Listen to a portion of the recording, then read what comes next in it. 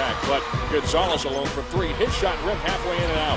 It's going to be kept alive by Landisberg. Tips it ahead to Farrakhan. He's going to throw it down with a one-hand jam. Now we can get excited. Finally, we played 33 minutes and we finally had something to get excited about in this game.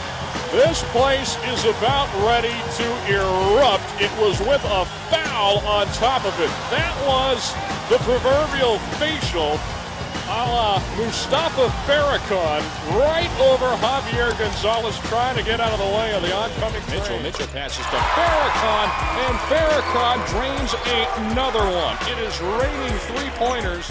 It was fun.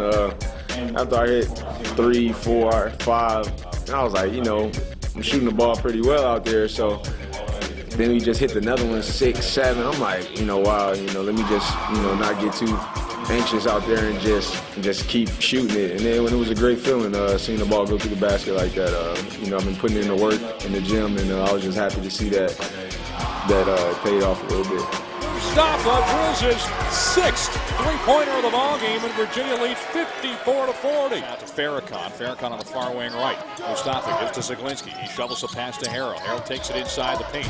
Now passes out Farrakhan from 3. Count it! Oh, Mustapha cannot miss. He is perfect from the floor. He's still in the game. Here is another three-pointer. Farrakhan unrolls and he hits another. 8 3-pointers, a JPJ record for a Cavalier. 11 from the floor.